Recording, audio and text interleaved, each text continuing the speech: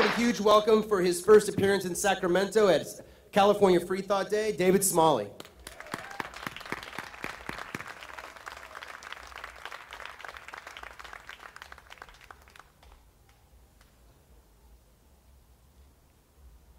Thank you so much, and thank you for having me. I told Ryan not to go anywhere yet.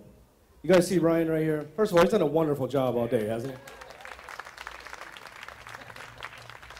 Just take a look at him for a second, because all day I've been sitting out there watching him, and it was only about 5 minutes ago that I realized his shirt doesn't say Jesus.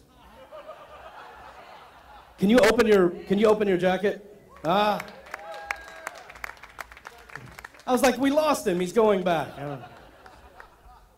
Thank you, Ryan. It's an honor to share a platform with so many incredible activists. And I know we don't always agree on everything, but if we did, it would be hard to call this Freethought Day now, wouldn't it? It's obvious that any good movement is a diverse movement. But it's important that as we expand our diversity, that we don't lose our focus. We are not just free thinkers. We are parents who target education reform and science-based curriculum. We are end-of-life advocates who target aid in dying and death with dignity. We are legislators who target affordable college tuition. We are women who target reproductive health and bodily autonomy. We are Latinos who target immigration reform and profiling. We are Black non-believers who target change in the justice system and seek equal opportunities. We are gay, lesbian, bisexual, and transgender freethinkers who target equal rights to love. We are free speech advocates who target bad ideas with better ideas. And we are white non-believers who realize that we've dominated the face of atheism, and we want to help diversify the movement.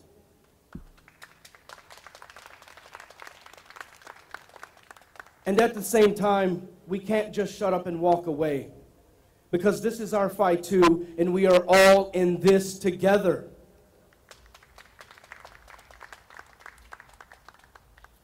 And most of us are in many of those categories at the same time. But if everyone is driving the same bus with different agendas, sometimes it's hard to know where we're going. I'm proud to say that our community is growing in diversity of gender, with more and more women speaking at conferences and being involved in leadership roles. It's also growing in diversity of ethnic backgrounds, diversity in skin colors, diversity of sexual identities, and even diversity of political opinions. Our movement, the Freethought community, is a convergence of these ideas and a meeting place for shared goals. But recently, our movement, for some reason, has tried to become all of those movements at the same time. And then our mission becomes confused. And like any family, when we're stretched thin and stressed out, we take it out on each other. So I'm asking you right now to stop and think about why all of these major social movements converge at the intersection of free thought and free speech. Why would that happen? Think about why there is so much overlap. Why do the Black community and the gay community and the women's rights organizations and trans organizations and Hispanic organizations and aid and dying advocates and immigration reform activists and journalists fighting for the freedom of press care about identifying as free thinkers? It's because we all share common values of personal freedom. We're seeing a time in our nation where special privilege for religions to discriminate is being celebrated as a victory. We're seeing our own president give in to religious authority. He ordered the Attorney General not to enforce IRS laws which keep churches in line.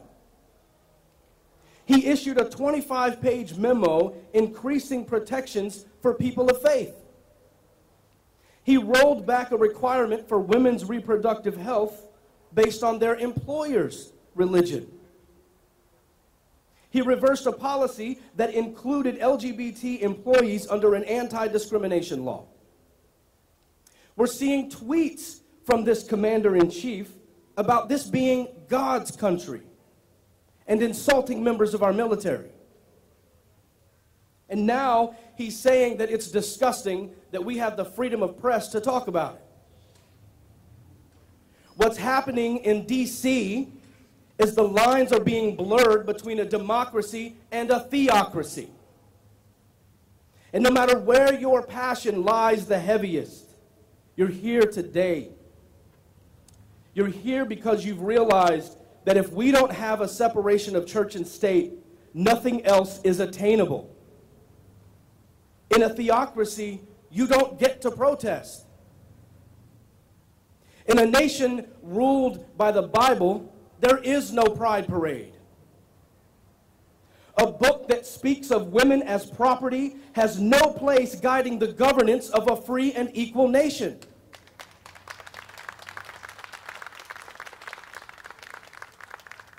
A book that says for slaves to obey their earthly masters cannot run a nation where Black lives matter.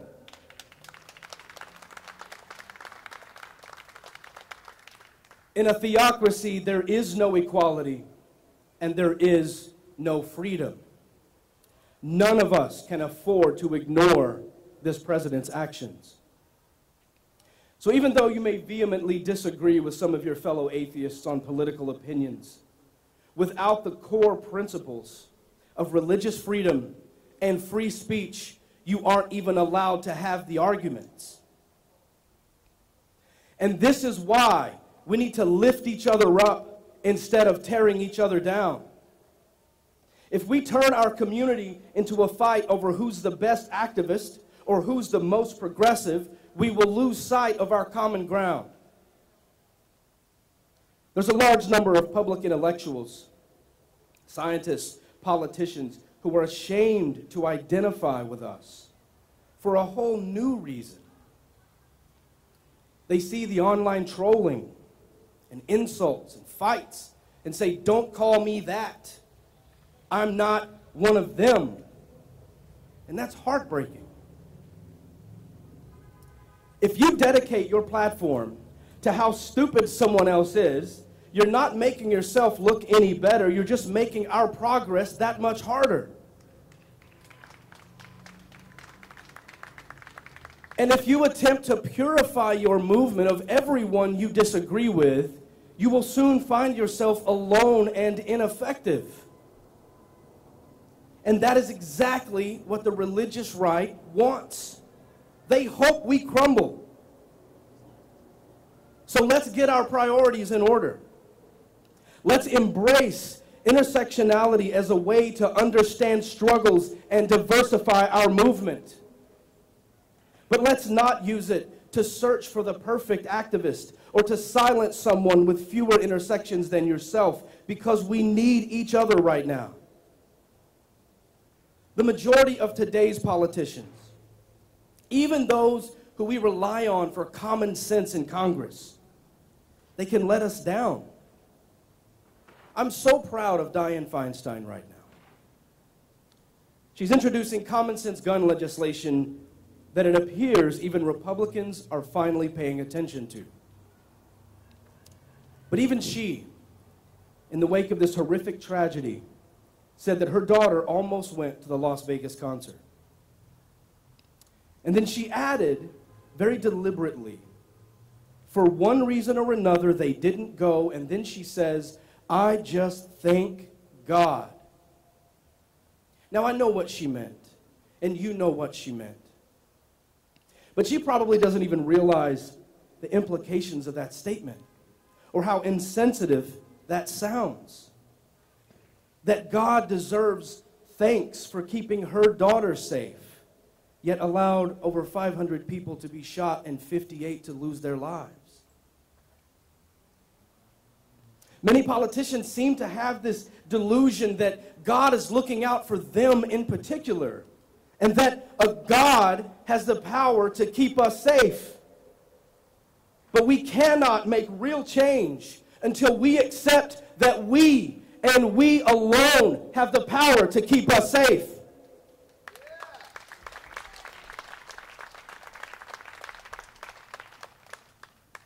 And there's a part of what we do that's actually for believers in this country.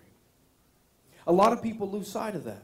As secular activists, yes, we work to separate church and state, but that's also for the sake of the church to be able to operate independently without discrimination.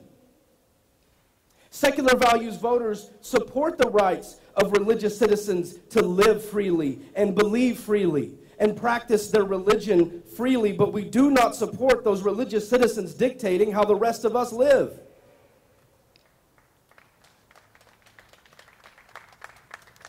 And that's why my message today is about remembering our common ground and uniting for the future. We will not sit around waiting for a God to save us. And once we divorced ourselves from that belief, we gained the obligation to be there for humanity. So let's focus on bringing our groups together and uniting under freedom and liberty to become the voting bloc for the next election and for years to come.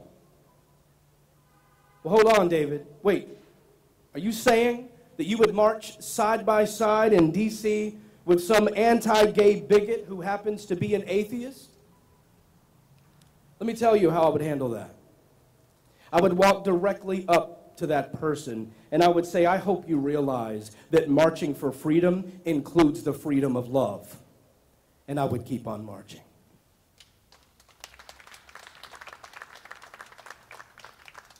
But are you saying that we shouldn't correct the bad ideas of people in our movement? I'm saying to make those corrections with science-based arguments using decency and respect instead of outrage, anger, and name-calling.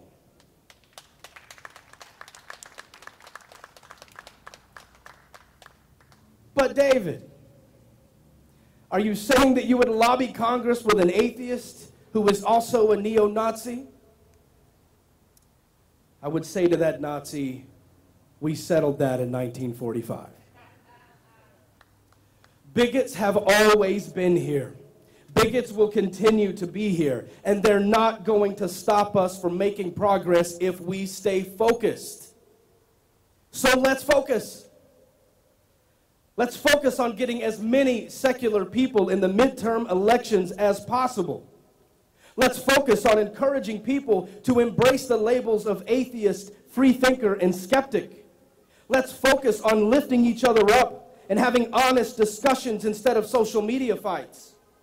In order for us to make real progress as a voting bloc, we need strategy, unity, and a message that's clear and peaceful. And I'd like to propose that message today. I'm calling for everyone who calls themselves a free thinker. Black, brown, white, Asian, straight, gay, queer, trans, liberal, conservative, progressive, libertarian, and independent to come together today and shout from the rooftops that a freedom of religion includes a freedom from religion.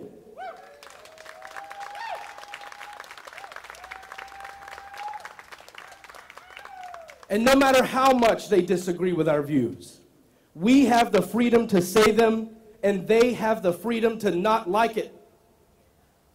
We all share a government, and that government doesn't get to choose sides. That is what brings us together. That's what brings us together in spite of our differences. So let's rise above the insults. Let's unite and stay focused on keeping the freedoms that allow us to disagree. And let's make the commitment today to be an example of what humanism looks like in the United States of America. Thank you.